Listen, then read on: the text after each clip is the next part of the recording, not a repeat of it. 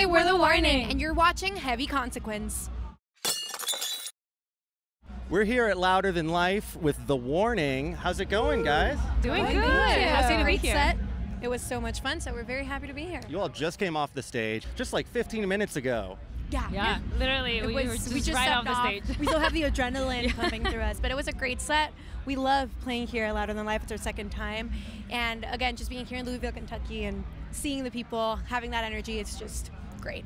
That's awesome. I know it's been kind of a strange year for festivals, but hard rock festivals specifically have really been sort of thriving recently. Do you have any reason why that might be?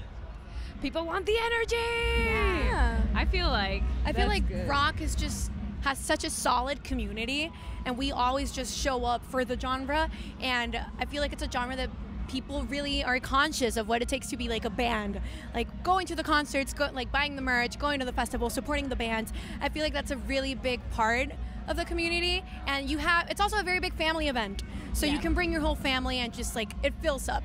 Yeah. Now, you all seem right at home on the main stage here at Louder, and I remember your set from 2 years ago here, also on the big stage. It was great.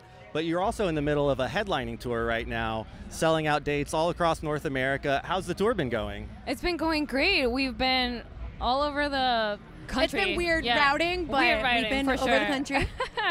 And we've been playing our new music because we just had a record come out called Keep Me Fed. So it's great to be able to, play the songs live, see how people react to them, and hear them like sing every word. It's amazing. What does it mean to be headlining your own shows and have people show up already knowing the words from the new album that's only been out for a few months? Yeah.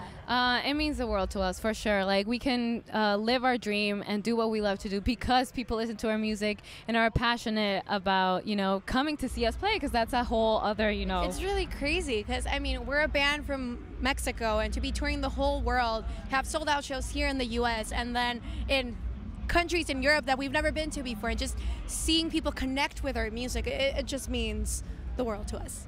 Yeah. Now, Keep Me Fed, I mentioned, came out earlier this year. That's the new album. How does that mark an evolution for you all, musically, lyrically, maybe even personally? It's a very big change. Like, we see it as a new era of The Warning, especially since we started writing when we were kids. This, I feel like, feels like the first album that is just like really grown up. Like, we wrote it in the middle of touring as well, so it was like a whole new experience for us. So I think it let us like experiment what we've been feeling over the last years touring, and all of our experiences just like bottled into an album. It's like a little time capsule it is. of who we are. And you all were also at the VMAs recently. Yes, we were. That's got to be a big bucket list item. What was your favorite part of it? Okay, so it's our second time at the VMAs. Yes. We were there last year, and we played last year. This was our first time going there, like, as nominated artists, which was just really surreal to be nominated, like, with such amazing artists. It was very nerve-wracking. I wouldn't say that we met a lot of people. We were able to say hi to people that we already knew, but the red carpet is just really crazy. Everyone's doing their own thing, and they're doing their media, so.